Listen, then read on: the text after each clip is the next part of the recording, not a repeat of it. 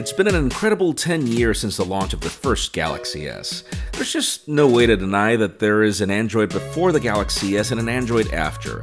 And to celebrate a decade of dominance, it's time for another Galaxy Unpacked.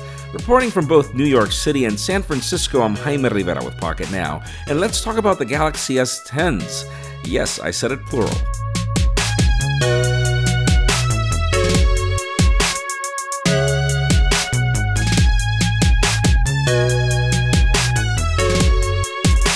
So technically today we get 3 Galaxy S10s, but then they actually showed us 4, and once you account for all the variations, yeah, there are a few.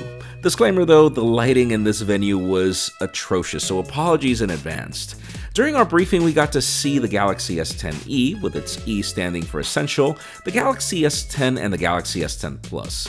Their sizes are different, but the experience you get from each is intentionally similar. Samsung made it clear that after much consumer research, there are 3 things that are associated with the Galaxy brand: display, camera, and powerful specifications. As for the display, all 3 devices have an all-new dynamic Super AMOLED panel, which is the world's first HDR10 Plus certified, meaning vivid digital content and dynamic tone mapping for a wider range of color and enhanced outdoor visibility. It also has blue light reduction by 42% without compromising quality. As for differences, there's obviously screen size, with the S10e being a smaller one at 5.8 inches diagonal and being a flat display as well. It has a single selfie camera cutout, and its fingerprint scanner is capacitive and embedded on the power button.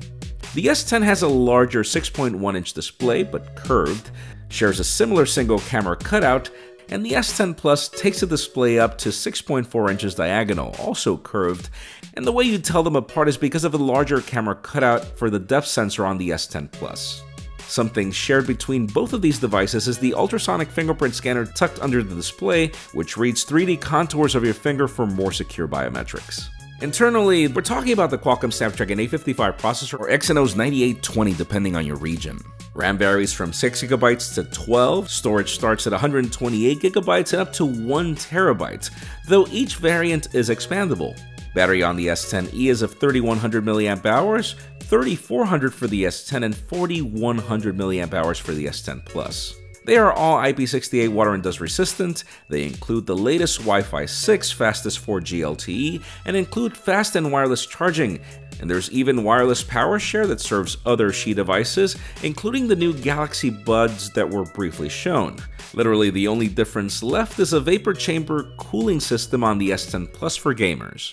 To assist the spec sheet, One UI includes AI-powered performance enhancements. This means faster app launches as the phone detects what apps you use when you're at home and at work, and will preload them in the background at these locations. It means adaptive battery, as Samsung claims that all 3 phones will last all day regardless of their differences. It also means Bixby routines to help you get stuff done quicker, which are things we'll definitely have to test in our review. Samsung is dubbing these their new pro-grade cameras. They all have the same 10-megapixel selfie camera at f1.9 aperture that can now record 4K video, finally. And then they also share the same 12-megapixel primary camera at variable aperture between f1.5 and f2.4. All 3 also have the same ultra-wide 16-megapixel camera at f2.2 aperture and 123 degrees of field of view. What the S10e lacks is the 12-megapixel telephoto at f2.4 aperture. Improvements include the fact that you're now able to shoot HDR10 Plus video, and a super steady video that Samsung claims will compete with any action camera. And then there are also scene optimizer improvements now with better AI and even MPU support. Color options are Prism Black, Flamingo Pink inspired by the Pantone colors of the year, Prism White, Prism Blue, Prism Green, and for those of you curious of the materials, there is a ceramic white and ceramic black, though these are only available for the 512GB tiers and above for the Galaxy S10 Plus. We were also shown the Galaxy S10 5G for a brief moment. It has a larger 6.7-inch display, a larger 4500 mAh battery, and a time-of-flight camera sensor, though sadly we weren't even allowed to touch this phone. So yes, this is the Galaxy S10. All the units of the Galaxy S10. If you think there's a lot, we have to agree, and I'm sure there's a lot more to be seen at the Galaxy Unpacked that we weren't briefed on. There's just so much to digest here, so definitely an extended review period is in order. Pre-orders begin on February 21st with a free pair of Galaxy Buds if you pick the S10 or S10 Plus, and you can find them in stores on March 8th. Pricing starts at $749 for the S10e, $899 for the S10, and $999 for the Galaxy S10 Plus. Prices that I do consider aggressive considering that these are some of the best flagships.